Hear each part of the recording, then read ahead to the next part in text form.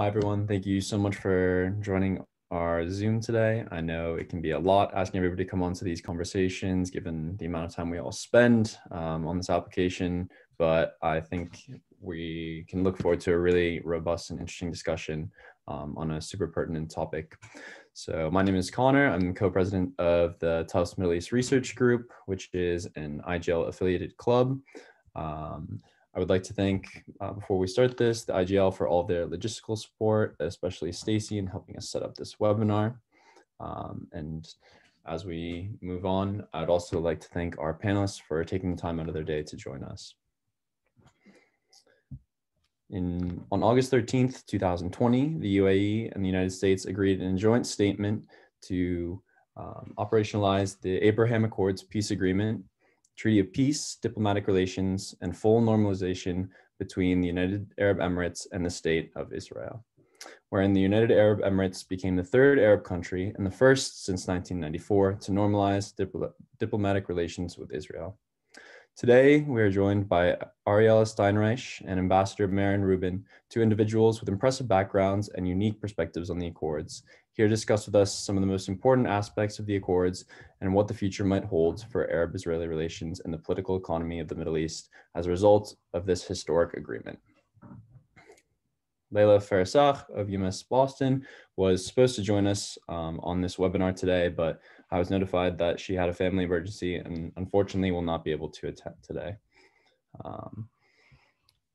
Now I'll move on to introducing the speakers, and then we'll invite them to give opening remarks about 4 minutes before moving into moderated Q&A. For all the attendees and participants, make sure to drop your questions into the Q&A function of the webinar, and we'll get to those questions at the end after moderated Q&A is finished. Ariella Steinreich is a prominent communications professional and strategic advisor in the United States and the Middle East.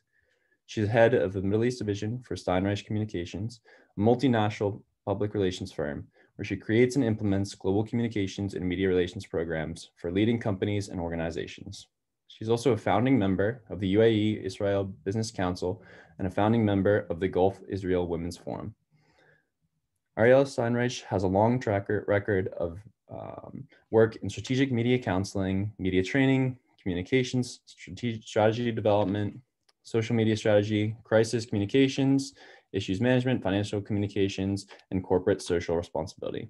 She serves on the boards of several nonprofits and is active in a range of cultural, educational, and social impact initiatives in addition to her professional work.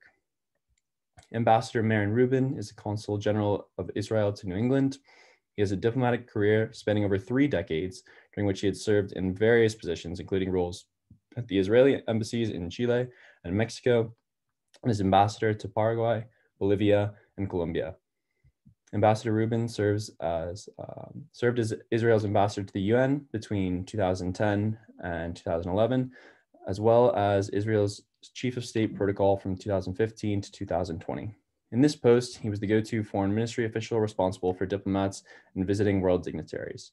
At the end of his tenure, he was behind the scenes when leaders from the United Arab Emirates made a historic visit to Israel as part of the Abraham Accords in 2020. Ambassador Rubin was born in South Africa in 1961 and immigrated to Israel from the UK in 1974, where he studied diplomacy and international relations at the Hebrew University in Jerusalem. During his military service, Ambassador Rubin was an air traffic controller in the Israeli Air Force. Ms. Steinreich, I would now invite you to make your opening remarks, and then followed by Ambassador Rubin.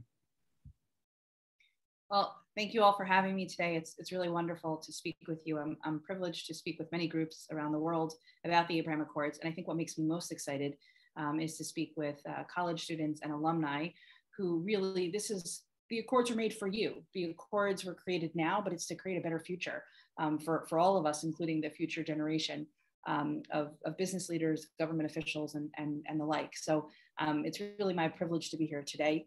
I think that the Abraham Accords are different than any other peace accords we've seen so far that Israel has with its Arab neighbors. It's really built on war and peace. I can tell you I've been to the UAE and to Bahrain before the Accords and afterwards.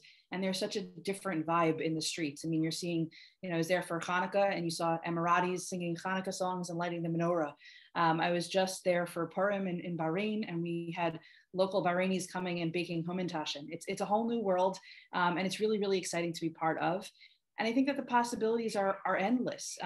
Some of the ways we're already seeing a lot of these MOUs being signed, and everything from healthcare to education. We have some universities that are now going to be partnering together, to fintech and kind of everything in between. And so it's a very exciting time in that respect. And I guess the big question that I always get is, I do a lot of work with other GCC countries, and where do they stand and are they next? And the reality is that there's a domino effect at play here. Once you have the first, once you have the second, yeah, others do want to come to the table. And it's a process, but we'll get there. And it's very exciting in that respect. So I thank you for these, few moments, but it's really I'd love to give the time to the ambassador, who plays a much more pivotal role. So I'll turn to him. Thank you very much, Ariela. I prefer to be called Meron. Titles, as I like to say, come and go, and one ends up being yourself in the end. So I think that's the most important, the important part. I can only agree with you. I think the Abraham Accords, the normalization agreements, I don't know whether it is an actual peace agreement, because I don't remember us really being at war with Bahrain or the United Arab Emirates. But we definitely would call it a normalization agreement and agreements. I think it's very, very difficult to underestimate how important they are, and where it takes the Middle East, I think, and not only the Middle East. I think the Middle East, North Africa, and the whole area. First and foremost, it's wonderful to be with you today. I'm relatively new. I arrived on Thanksgiving and went immediately into quarantine. So yes, I've been here for some 3 months, and working on Zoom sometimes is a little bit difficult because I'd very much have preferred to be with you in person. I hope that will happen soon. I had to fly to Israel about 2 weeks ago, and so I immediately got vaccinated the moment I got there. Which was, as you have most probably been reading in the press, the rollout is quite impressive. But going back to, of course, the Abraham Accords. The Abraham Accords have focused once again the world on what is going on in the Middle East. I think that it has shaken up the Middle East and made a movement or future movement on what is going on in the Middle East as something. I think it's the first time really, as was mentioned, in practically 30 years that we've seen such an advancement in the relationship between Israel and its neighbors, and Israel and and the region. And I think that what we're going to see, as was mentioned by Ariela, is that we're going to be moving into a different phase of the conflict. Though I don't know whether I'd like to call it a conflict. It's maybe it's something else. On top of that, of course, one is seeing maybe what. I think one of the more important points is that things are being done above board. Whereas previously there were a lot of things that were said behind the scenes and never actually focused on and pointed towards, but the coming together of Israel and the United Arab Emirates, Israel and Bahrain, Israel and Sudan, Israel and Morocco, on top of the peace agreements and the diplomatic relations that we do have both with Egypt and Jordan, is, I think, going to force our neighbors, the Palestinians, whether they like it or not, to maybe think slightly differently about how to go about dealing with us, and the impasse that we've had for so long might even be shaken up, and we might be moving towards another period. I think a very good period, and I hope a very peaceful period for the region. So I think with that I will start, and please, Connor, I think you are mediating. Yeah, so I'm actually going to turn it over to my colleague and friend Zach now. He will begin the moderated Q&A with you guys. And thank you so much for joining us today. Ambassador Meron, I would like to start with you. So you mentioned how the Accord kind of came together in your eyes and how things were said behind the scenes for a few years leading up to this. So I'd love for you to talk about how it came about and like from your perspective in the Israeli Foreign Service and what was happening behind the scenes in Israel leading up to it. Well, as was mentioned, and as I noted beforehand, there's always been quite a lot of activity between Israel and its Arab neighbors. I mean, you can see that even in the before the independence of the State of Israel in 1948, our leaders then also went and spoke to the leadership in the Middle East. And then, of course, even when we were officially at war with Jordan, we had members of the cabinet moving across and being in contact with people in Jordan.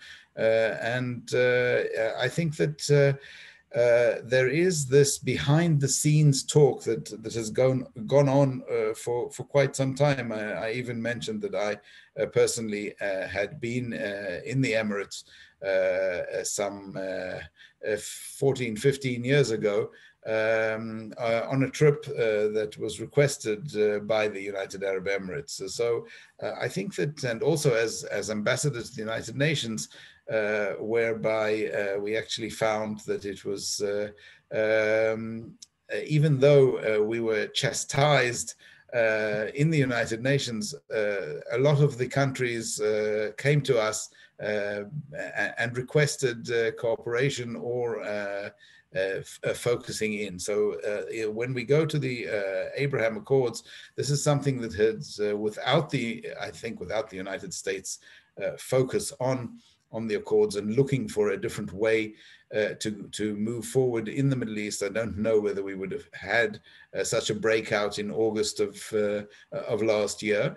But at the same time, there has been a steady stream of connections between Israel and quite a lot of countries in the Middle East.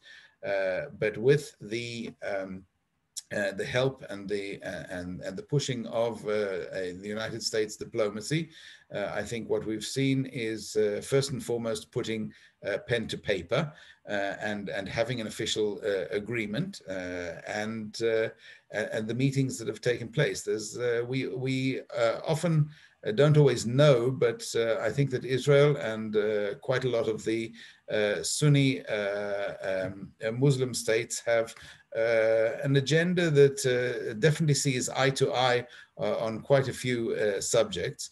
And what is going on in the Middle East, I think, is something that is maybe the Accords have put onto the table a sort of new alliance, I would like to say, of Israel filling in a position in the Middle East, which maybe it should have been doing many years ago, and that is to be part and parcel of the Middle East. And I think that this is something that is really very, very impressive. Delegations and talks were, of course, begun by the United States to try and get the Accords into focus. There was, of course, the hesitancy of one country not wanting to be the only country to sign an agreement with Israel, and so the necessity to bring other countries on board. And I think that this is also important because there, of course, is criticism from certain areas in the Middle East as to the accords. And so one needed quite a strong backing to sign and to make sure that these accords came to fruition. So all in all, I think it's a joint venture, it's a joint effort, and we really have to thank here the diplomacy of the United States for moving things forward and arriving at the accords first and foremost with the United Arab Emirates and then with Bahrain, and this was then, as you know, followed by the other accords with Sudan and finally with Morocco. Though if I may diverge a little bit on that, as Chief of State Protocol of the State of Israel, Morocco actually did have an office in Israel some 2 decades ago. Not only an office, but also a house in Savion, which was meant to be for the head of that office. And believe it or not, the Moroccans have been paying municipal taxes for both their offices in Tel Aviv and their house in Savion for the last 20 years. And the payment actually comes from a bank account in the Gaza Strip. But that's just a little anecdote that is quite interesting. Thank you very much. I'd like to move to Ariella. And similar question, I know you were involved commercially with especially Jewish businesses in the Gulf countries prior to the Accords. So what was business like prior to the Accords, and how new avenues of cultural and commercial investment opened up after the Accords? Sure. So I think there was a big misconception. Jews were always able to do business in the Gulf. That's still not an issue for the countries who are not part of the Abraham Accords. It just, it's Israelis where there was kind of the block. And I think what we're seeing is that the Accords have made Jews in the Western world, some of them more comfortable now doing business. But to your point, I mean, I've been working with them for the last 6 years doing stuff there. It's no secret that Israel and Dubai alone, in just the second half of the year, right after the Accords, it brought in $272 million worth of business. I think it's almost every day that you read of a new MOU. We just did for one of our clients the first ever green tech MOU that's signed between the two of them, and it's really every day. We got a university that did one. We have another one that's about to come up. It's not just in kind of the financial services space or the tech space. I mean, you're seeing real collaboration across all sectors. I had a meeting while I was overseas a couple of weeks ago with one of the big hospitals there, who asked for some thoughts in terms of who would be an appropriate partner for them in terms of Israeli hospitals. This is what you're seeing. What's neat to observe is there's a new friendship that's growing, and people need some guidance, right? Like who is the appropriate fit for me in a certain area? And there's real networks that are coming to play. So the UAE Israel Business Council, for example, was created actually in the summer, before there were the Accords. The two co-founders of the council, one is a big Israeli hedge fund guy. The other one's actually the deputy mayor of Jerusalem. They started this together because they had already observed this pattern, that there was a lot of business going on, and then they brought on some of us who were involved in that. And to this day, there's more than 3,000 members. It's a 50-50 split, which is really incredible. You read a lot about the Accords on the Israel side, but to be able to say that it's a 50-50 split with Emirati participation as well is a big deal. And we also started the Gulf Israel Women's Council, which is not just UAE specific. We have women from all different Gulf countries, including some who are not part of the Accords, who really want to foster, friendships that will then become business relationships, as a result of this. And I think if you haven't already seen it, it's worth looking it up. There's a gentleman in the UAE. He's a big real estate developer. His name is Mohammed Alabar. He owns Emaar Properties. Emaar is the big real estate folks out there. And he put out this video. It was from one of the interviews that he did. And he said, don't come here looking for business. Come here and introduce me to your mother. I want to introduce you to my mother. That's really how business gets done on that side of the world. It's about relationships. And once there's trust that's built, then it becomes a commercial business. And so people like myself who have been there for a decade, people now are looking at us saying, oh, look at these relationships they have. But it was a decade of building that. And I think it's something we say all the time to our Israeli clients who are looking to enter the market, that you have to kind of go at their pace. You can't outrush this. And so some of those are some of the trends we're seeing. And just to go off of that last point, were there any cultural challenges that were faced in trying to bring together Israeli and Yes. clients? A lot of them. And in all due respect to everybody on the phone, I will say this: the biggest one that we see is ways of working. That's what we'd call it in the business world, right? It's Israelis, there's like a joke that there's no Hebrew word for let's wait and see. There is, you can actually translate it. But Israelis by nature are much more, they're go-getters. They want to do things now. Israel, and it works. It works even when they work with the Western world. But in the Gulf, this is not just the Emirates, in the Gulf in general, it's a very different attitude. Things are a little bit slower pace. And if you try to rush them, they think you're trying to pull one over on them. So we've had a lot of what I refer to often as bull in a china shop moments. You've probably heard that analogy, right? Like we have a lot of those where somebody will come to us, an Israeli company, and they'll say, we tried to do such and such, and the door got closed in our face. And we'll say, well, what happened? And then, even though we're a PR firm, we do communications, obviously. And one of the things that we say to them is, that's a communications challenge. So let's kind of do that together. We've actually been doing some training sessions for people like small businesses. Councils have brought us in to do that. Even different divisions of government in terms of how do you work with one another. Those are kind of the big things that are coming up. But there are other things too. I mean, you've probably all read about Hanukkah this year. Like in December time, there was anywhere between 50 to 70,000 Israelis who visited Dubai, and it was a very different Dubai. I mean, they didn't all come kind of doing their homework in terms of what to do, and so many times we've been called saying, can you help, can you assist, or we're about to send a delegation, can you kind of do a training with them of what to expect. But those are a lot of the things that we're seeing. And by the way, conversely, we just haven't yet seen the same like level of tourism coming from the Gulf, but they'll get there once Israel opens the borders. There's a lot of interest. But I have a lot of friends who are part of that big delegation. You might have seen the Bahrainis and the Emiratis who visited Israel, and they lit the menorah at the Western Wall. You might have seen that. It was through this organization, Sharaka, and they're very good friends of mine. And I think what was neat is to hear from them, their perspective about what were some of the cultural similarities and differences. But no matter our differences, what's so beautiful about this newfound relationship is both sides really do want to make it work. So you don't see people saying, I'm giving up. You don't see that. That's not part of the rhetoric, which is very exciting. If I may I just continue on from what Ariella said? First and foremost, yes, there is quite a different way of focusing on how to do business. And one can see that, of course, when it comes to Israelis who have a tendency to be more shoot off the hip, as they say, as opposed to the Gulf culture and the Arab culture, which is slower, get to know you, let's see what's going on.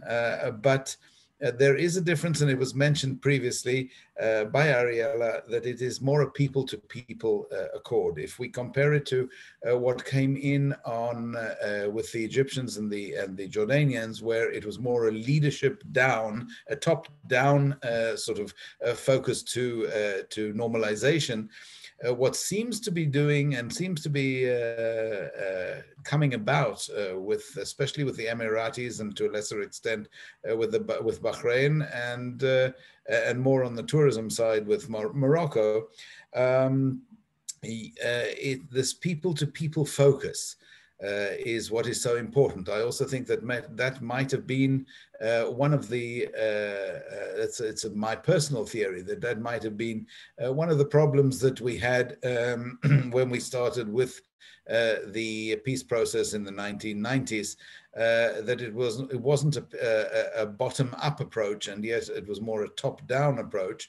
And I think that the fact that, as was mentioned, so many Israeli tourists, 130,000 Israelis have already visited the UAE, and that was before we closed our borders and our airports to travel, and that was about 2 months ago.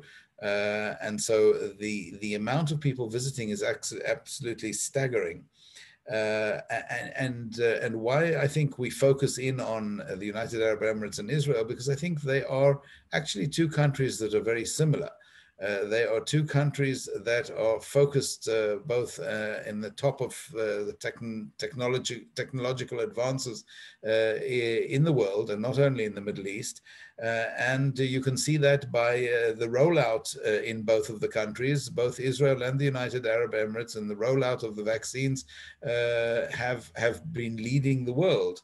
But there have been some very interesting things, like 50% stake in Beitar Jerusalem Soccer Club was actually sold to an Emirati.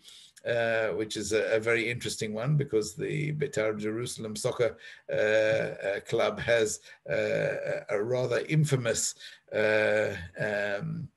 name for not really allowing too much collaboration or cooperation between Jews and Arabs. But this, I think, is a definite wake-up call for some Israelis, and I think that people are really seeing this normalization accord as a new start to what is going on in the Middle East, and I think that this is really something that is very good to see.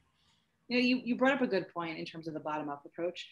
I often get asked the question of, how do people know that this was the time? The truth is that leaders can always make decisions, but it's up to the people about how warmly they're embraced. And I think what you're seeing here is actually Emiratis and Israelis and Bahrainis too were ready for this already. Because if they weren't ready, if it wasn't part of the essence of their societies, then their leaders could have done this, but we would not see the collaboration that we're seeing today in both business, social, etc. So it speaks also to the people, because if they weren't ready for it, it doesn't matter that this would have happened. And I think, to your point earlier, there's examples of Jordan and Egypt where the people weren't ready, and you cannot compare the relationships where they are today. Yeah, thank you very much. That was definitely a question I had of why this happened now. So thank you for answering that. Meron, would you like to touch on that and just the significance of it happening now as opposed to 5 years ago, 10 years ago? Well, I think it's something that happens all over the world. When is it the right time? Is it ever the right time? And what conjunction or what brings about the meeting of ideas and the meeting of peoples and reaching an accord? I think that this is something that I don't know whether there ever is the correct time, but as Ariella said, I think that people are wanting change. We're a decade after the so-called Arab Spring. And we are in a position whereby I think people are a little bit sick and tired of the stagnation that has been going on in the Middle East. I think people have realized that there are and have been realignments throughout the Middle East, and that realpolitik, as they call it, is maybe starting to push in and to move things forward. As I mentioned beforehand, we had been speaking behind the scenes with a lot of our neighbors. I think that Israel is in a position now in the third decade of the 21st century to actually be a country that is recognized for its technological and medical and advances. The fact that there are, and we've been known for our agricultural advances in the past. And I think that we have a lot to offer one another.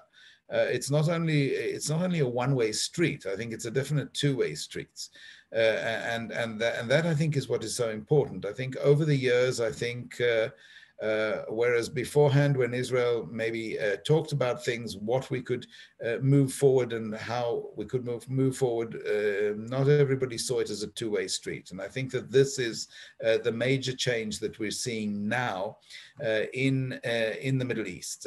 I think that the time has the time has gelled, or the situation has come about that people are now willing to move forward. Also, some of the countries in the Middle East are beginning to understand that oil, some of them for longer, that oil is not going to be there for forever, and that they've got to refocus their economy, their society on a different footing, on a different level. And so this, I think, is where Israel can come in. Israel is close. Israel is next door. Israel has the ability. I mean, it's not for a long time, people from all over the Arab world without diplomatic relations have come to Israel for medical services. This is nothing new at the moment, and people and the Middle East have seen the advances that exist in Israel, and I think we at long last are learning to put out our hand and to show the countries in the region how important we see it. I mean, we have longed to be part of the Middle East. That's where we are, and that's where we have to focus. We have been we've had to have a sort of island mentality over the decades, because we're not always allowed to be in direct contact or work economically with the countries in the neighborhood. But I think that this is about to change as well. I think that the change and the United Arab Emirates and Bahrain and these normalization agreements will also bring out a change of focus in the countries that we already have agreements with, both in Egypt and in Jordan, because I don't think they want to be left behind. And I think I would add to that, and I did peek at some of the questions in the group. I think it will also bring about an advancement with the Palestinians. And why do I say that? Because it is the Palestinians who have been our neighbors for 70 years, or 73 years and longer, actually, for over a century. They actually know us better than anybody else in the region. Some of the things about us they don't particularly like, but other things they actually even copy us, even though they won't always say that. But the Palestinians could definitely be a bridge. And I think that more and more people in Palestinian society are also beginning to understand that their close proximity, in fact, it's not even a close proximity. We live more than with neighbors. We're intertwined in the neighborhood, whether we like it or not. And so I think that what will come out of this, what I hope that will come out of this, is that the focus of the Palestinians will start to change as well, when they realize that their brothers and their brethren in the Arab world are beginning to move towards maybe where they should have been some decades ago. But they can still be there. I mean, they know Israeli technology, they know Israeli people, they speak Hebrew, a vast majority of them, so they can definitely be that bridge.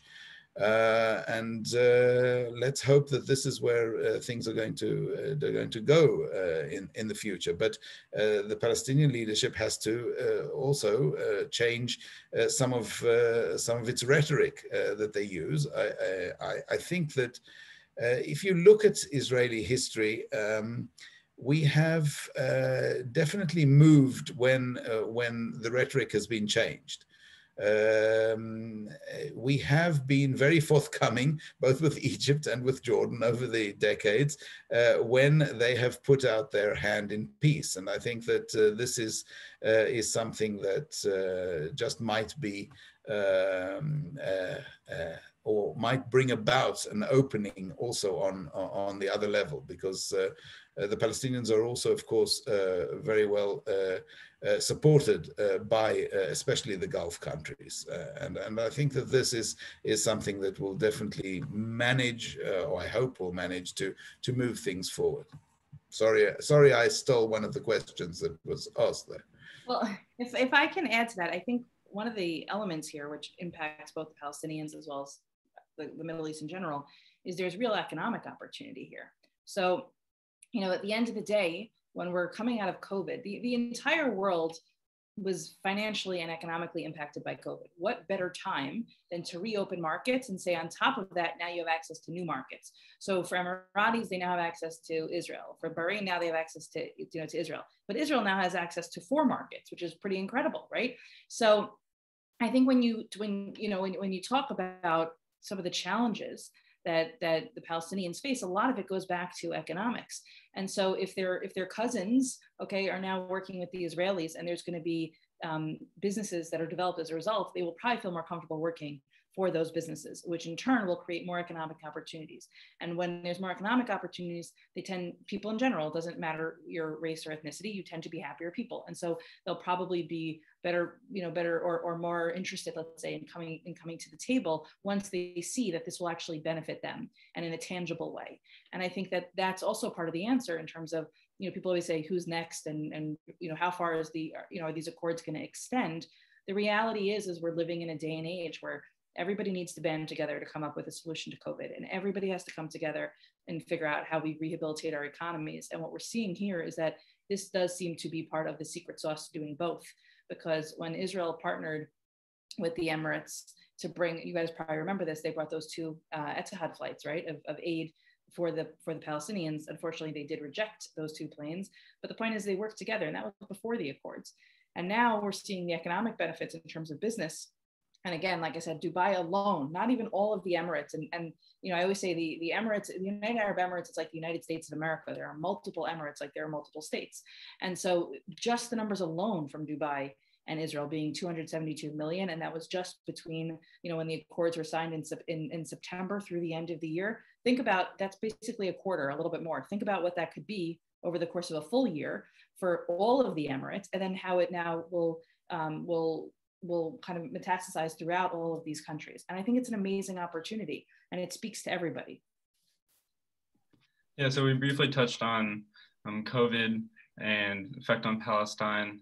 And as Meron mentioned earlier, Israel has received international praise for its excellent vaccine response. Already over 54% of its population has been vaccinated. However, they have taken a pretty slow response with Palestinians. Only certain Palestinians with work visas have been vaccinated by the Israeli government. And just yesterday, Palestine received 40,000 doses from the UAE. Does Israel have a duty to vaccinate Palestinian people? And how does this action by the UAE affect Israeli citizens? Meron, if you'd like to start. Well, it's a 2-pronged question, and I would say that Israel is in a situation of damned if you do and damned if you don't. And I'll try and explain to you why. First and foremost, in the Oslo Accords, it specifically stipulates that the Palestinian Authority has control of the health of the Palestinians living in both Judea, Samaria, and the Gaza Strip, or the West Bank and the Gaza Strip, whatever you'd like to call it. And they are in charge of their health system. Now, in the beginning, the Palestinian Authority said they do not want Israeli involvement. And they joined the accords that were set up by the World Health Organization and the United Nations in signing up for vaccinations that were going to be given out or disseminated by the other countries or by the international organization. Sorry. Then, of course, some very interesting people around the world started saying, oh, well, Israel as the occupying power has to make sure that the health of the Palestinian people is brought on par with that of what is going on in Israel. It's not always so easy to be involved in a system that you are not controlling and that you don't deal with daily. First and foremost, Israel is dealing with its population, which includes everybody in its population. And the focus is such that up till now, your numbers have to be upped a little bit, Zach. It's now more than 60% of Israel's population of over 16-year-olds who have received 2 vaccinations. We have also, as you rightly mentioned, started vaccinating well, we've offered the vaccinations because we're not forcing anybody to receive the vaccination. But of the 110 to 120,000 Palestinians that work in Israel daily have been offered the ability to get the vaccinations, and there is a campaign, ongoing campaign at the moment to do so. We have also been allowing in the vaccinations, of course, from other countries and the few countries that have been giving vaccinations. So I think that we are seeing more and more Palestinians who are being vaccinated. I think there is no other country in the world that wants to see the Palestinians vaccinated quicker than us, because, as I said, we live one next to the other, and we work together. Or at least a large percentage of them work together with us. So we definitely do want the populations that are connected with us to be vaccinated. So, you know, it does take time. All in all, if I'm not mistaken, some 9.5 million vaccinations have already been given out to the Israeli population, and I presume that once this has we have reached herd immunity, there will be a little bit more vaccinations to go around, and even for our neighbors. But this is a political decision, and as you know, we are going into another round of elections, our 4th elections on the 23rd of March. And so, you know, sometimes bureaucratic decisions take a little bit longer to move forward. But I definitely think that, you know, vaccinating or allowing 120,000 Palestinians to be vaccinated, that's 240,000 vials of the vaccine. I think we can't really be faulted that much for what is going on in the Palestinian Authority, because they have their own leaders, and their own leaders are supposed to look after their health needs. But we are there to try and help and move things along, of course. And I hope that we will be seeing herd immunity in the whole region, and not only in Israel, in the not too distant future. Next, I'd like to move to audience Q&A. So there's a question about security concerns, specifically with Iran and the Shia movement associated with Iran. So how important were security concerns for both countries in getting the accord signed? And how do you envision the two countries will collaborate on protecting their mutual interests? Ariella, if you'd like to take this one first. Well, it's probably more of a diplomacy question, but just in terms of what I hear, I think everybody recognizes that Israel really is a strong military power, and I think that everybody's excited to be in partnership with them, to have each other's backs. And I think that, you know, I think whether it's that, you know, it's funny. I mean, Miro mentioned that there's this threat of the oil running out.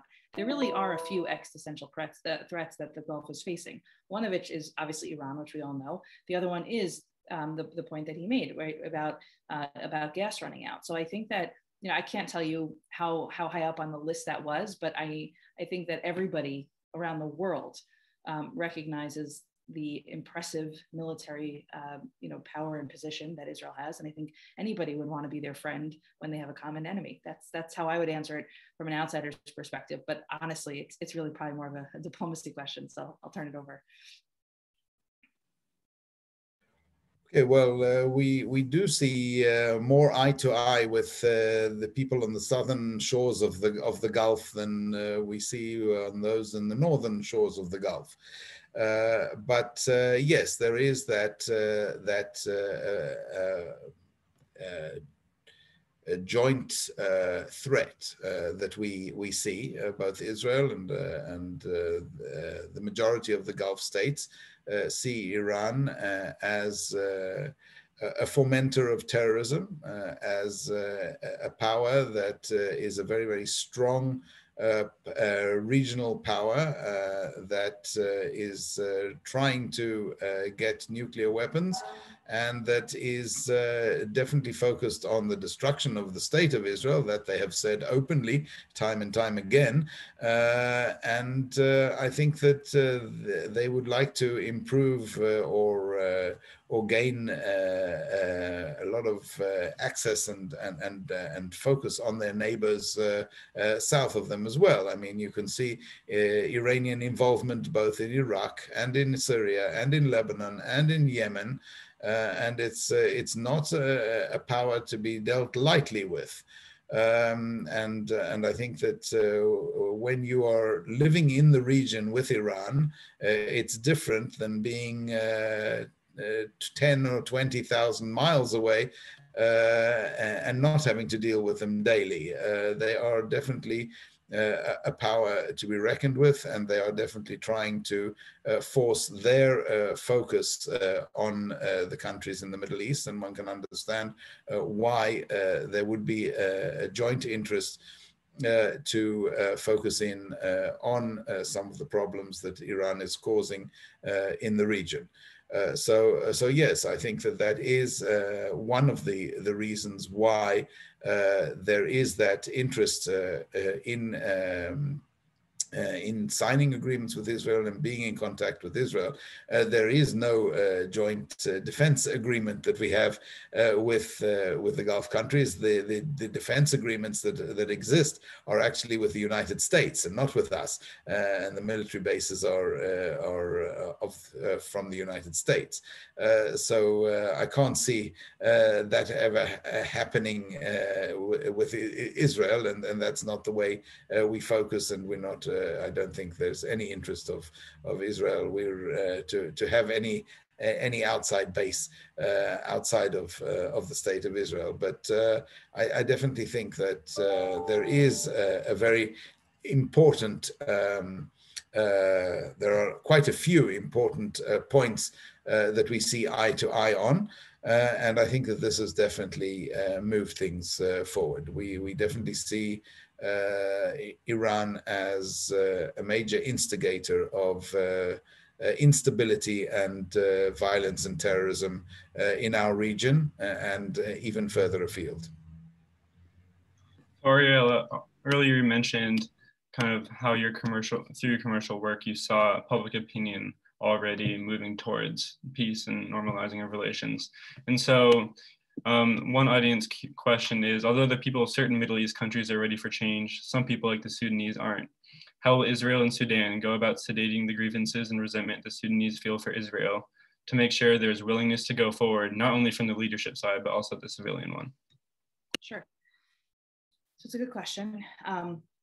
I will tell you, most of my experience is really more on the Gulf side, but what I will tell you is this was not an overnight thing. I think sometimes people think that it's just like, I don't know, the Emiratis woke up and it was April 13th. They're like, let's do something. That's not how this works.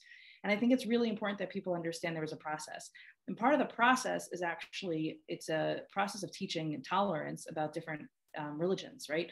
So if you take a look, and in the Emirates, in the 2019, they named the Year of Tolerance. And that was the year that the Pope came, which was a very big deal. And when the Pope came, they actually had rabbis come and speak at this conference that was associated with it. And that was the year that the Emirates, I actually have a copy in the other room, but the Emirates put out a book of all the different religions that are in the Emirates. And this was all part of a process. And so I think, Bahrain is actually the only Gulf country with its own indigenous Jewish community who are really, it's a vibrant community. They're part of the fabric of society. And I think that people have to understand it's a process. First, we have to teach that we have, Muslims and Jews have things in common. And then through commonality, that's how friendship is built. And that's how friendship, you have to water that friendship and then it blooms into something bigger. And I think that when it comes to, a country like Sudan, and I'm sure, God willing, there'll be others that are going to have similar profiles, the way to do it is really through education and to show what unites us and what brings us together. And then it will grow into something more.